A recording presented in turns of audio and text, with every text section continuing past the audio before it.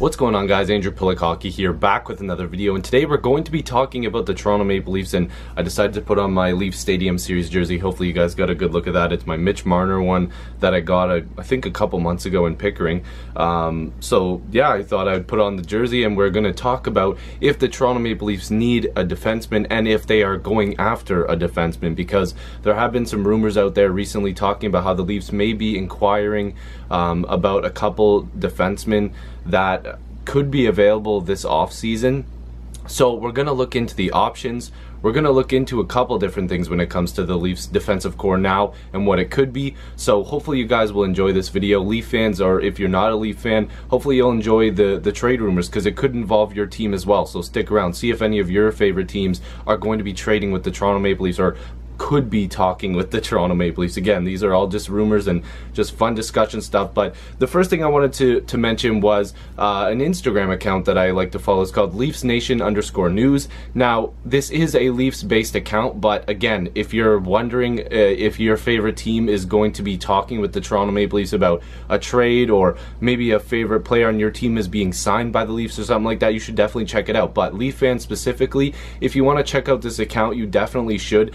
I actually do follow the account. They post updates about the Toronto Maple Leafs' newest news, signings, trades, and whatnot. And it's really good if you're like not wanting to read an entire article and you just want to quickly check on your Instagram and see if the Leafs are doing anything. So hopefully you guys will like that account, because I definitely do. So they posted something that I was very interested about, and I think you might have seen a quick picture of it a little bit earlier, but it says, according to Bob McKenzie, the Leafs have been linked to Oliver Ekman-Larsson from Arizona, Justin Falk from Carolina, Chris Tanev from Vancouver, and Alec Martinez from LA, also David Savard from the Columbus Blue Jackets. So those are a lot of names that the Leafs have been talking about internally, or maybe some rumors have been going around about them maybe trying to acquire one of those defensemen. So I figured, let's go through every single one of those guys briefly, and let's just see if maybe the Toronto Maple Leafs will have any interest in them, or if it's even a smart move to go after any of these guys. So yeah, let's just quickly do a quick discussion about the Leafs defense core right now. Of course, Morgan Rielly and Jake Gardiner both had over 50 points, very productive seasons. They're both great offensive defensemen. We all know that. And the thing is they're not as great defensively. Morgan Rielly might be a little bit better, but I also made an argument to why Jake Gardiner's an underrated, not a defensive defenseman, but he's better defensively than a lot of people think. And then, you know, you have guys like Polak, Hainsey, Zaitsev, and, you know, the list goes on and on. Carrick. There's a bunch of defensemen on this Leafs core that do have a shot at making this team next year. Of course, there's a lot of guys that are already locked up, and we already mentioned most of those names besides Polak and Carrick. You know, Borgman's in the system, Rosen's in the system, Timothy Liljegren's in the system, of course Travis Dermott, Justin Hall. There's a lot of names there. So the Leafs could be interested in trying to get a bigger name guy, maybe a guy who's better defensively, maybe a guy who can put up some more points as well. But we're going to have to see what they want to do this offseason. So let's start off with Alec Martinez, and it could be Alex, but I'm pretty sure it's Alec Martinez. So he definitely has some experience. As you can see the photo that I got, he's won a Stanley Cup. He has playoff experience for sure, but he's 30 years old. He's a left-handed shot, and again, that could be something that the Leafs might not be interested in. Obviously, him being a left or right-handed shot isn't going to dominate whether or not they want him or not, but I know the Leafs have been looking at a right-handed defenseman for quite some time now, so that could factor into whether or not they would go after a guy like Alec Martinez. He's 6'1" and 208 pounds, and of course you can see his points right here. His career high in points, as far as I can see, is 39 points. Maybe it's not showing his career stats like before 2009, 2010. I'm not sure if he came into the league before that. I don't know literally every single player in the league when they entered the league, but he definitely has had some good years. Alec Martinez isn't a defensive defenseman, quite frankly. That's not his title, but he's definitely a lot better than a lot of defensemen, and I think he would probably fit into the Leafs system pretty decently, but I don't think it would be worth it for the Leafs to go after him, and that's definitely not a diss against him. It's just I don't know if he would be worth giving up assets for. I don't know if the Leafs would really get full value back for what they would be giving up, because I think that they might overpay for a guy like Alec Martinez, because I feel like the Kings do not want to give him up. He's got 3 years left, I believe, including next season at $4 million. So that's a pretty good contract. But again, a really good contract like that means you're probably going to pay a little bit more than you want to. And I'm not sure if the Leafs would be interested in paying that price. And that's no knock against him. It's just he might not be the guy that the Leafs are interested in going after. So the next guy that I wanted to mention was David Savard from the Columbus Blue Jackets. So as you can see, he is 27 years old. He's a right-handed shot, like I mentioned. The Leafs could be going after more right-handed defensemen. He's 6'2", 227, so he's a big guy. He's got some weight to him, and those are his career stats. Now, he did have a 36 point a year. None of these numbers are just out of this world crazy, except for his plus-minus in the 2016-2017 season, where he was a plus 33, which is obviously very good. I would say that he is more of the defensive type.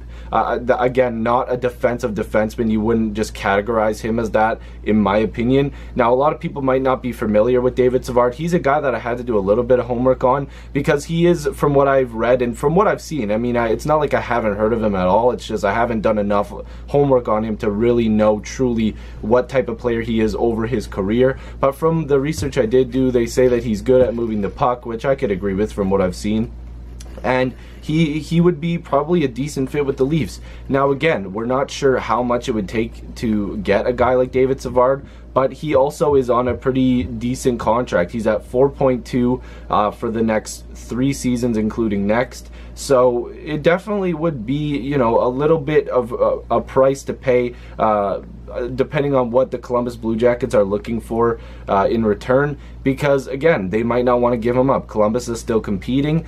If they do want to get some scoring, maybe the Leafs can provide them some players, but again, you're not going to want to be giving up depth guys in your system like the Leafs have, because I feel like they do have a lot of really good depth when it comes to forwards. I'm not sure if they really want to be giving guys like that up, because of the fact that they want to be able to keep a lot of their players, their core, together and have them grow together. So the next player I want to talk about is Justin Falk from the Carolina Hurricanes. Now, this is a guy that's been talked about with the Leafs for a couple of years now. Whether or not those rumors have been true, we'll have to see, because the Leafs might talk with Carolina again this summer. It's been talked about Carolina, and the Leafs should be talking, because Carolina wants forwards, they're rebuilding a little bit, and the Leafs need defensemen. Now, here's my point here. I made a tweet about Justin Falk a while ago, saying that Jake Gardiner, in my opinion, is a much better option than Justin Falk, and he definitely is. A lot of people are mad at Jake Gardiner for being not that great defensively. Well, no offense to Justin Falk, but take a look at his plus-minus. He's a career minus 109. This past season, he was a minus 26, while Jake Gardiner was a plus 9. So keep that in mind. Gardiner is much better when it comes to point production as well. So I'm not trying to say Falk is bad, but Jake Gardiner is much better. But let's get into it. Age 26, he shoots right. Again, you're going to pay a little bit more for a guy like that. He's 6 feet tall and he's 215, so again, his weigh's 215. But Justin Falk is on almost a $5 million contract for this coming season and next, depending on what Carolina wants, which probably is going to be quite a bit from what everybody has been saying, especially guys like Bob McKenzie and Elliot Friedman. If anybody is linked to Carolina, Carolina wants to, get some big pieces back. So Justin Falk may not be the best option in my opinion. At first I was like, okay, maybe he puts up points, but looking at that plus minus, he definitely is not impressing me that much. Shout out to Shania Twain, but Canadians will probably get that reference. I just don't think that Justin Falk is probably the best option for this team. And again, that's not a diss to him. I just don't think that it's worth it for the Leafs to go after him. So the next guy that I want to mention here is Chris Tanev from the Vancouver Canucks. So looking at Chris Tanev's stats here, well, his numbers too, he's obviously 28 years old, as you can see there. Again, shoots right, so you're gonna pay a bit of a premium. He's 6'2" and he's 195. Pretty good sized defenseman. Now, here's where you guys are probably going to look at these numbers and go, damn, where's all of his points? Well, Chris Tanev is a defensive defenseman. This is the type of player that I wish the Leafs would go after. But my only problem with Chris Tanev is the fact that he is very injury prone. He gets injured quite a bit. And that probably comes with the fact that he is, a little more physical, blocks more shots.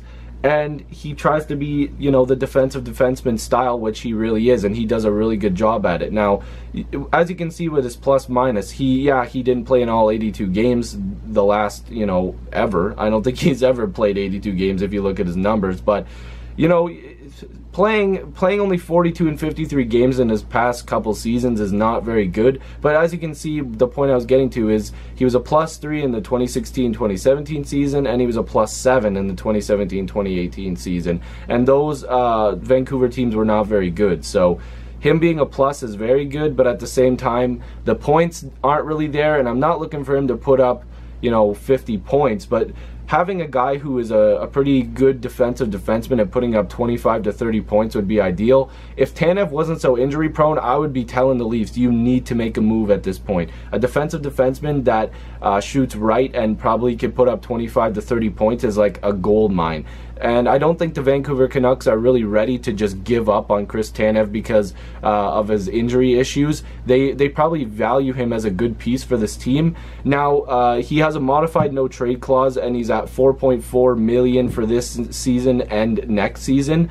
Well, the season after that. The numbers for cap friendly right now are the season that's coming up, of course, because the Stanley Cup playoffs are nearly over, which is pretty sad. But Tanev has a decent contract, couple years left on that deal, and he would probably take a lot to pry away from the Vancouver Canucks. So that might not be the best option, but again, these are just guys that the Leafs have been linked to. And out of all of these guys, I think he would be my favorite guy to target if you didn't give up too much because of the fact that he is so injury prone.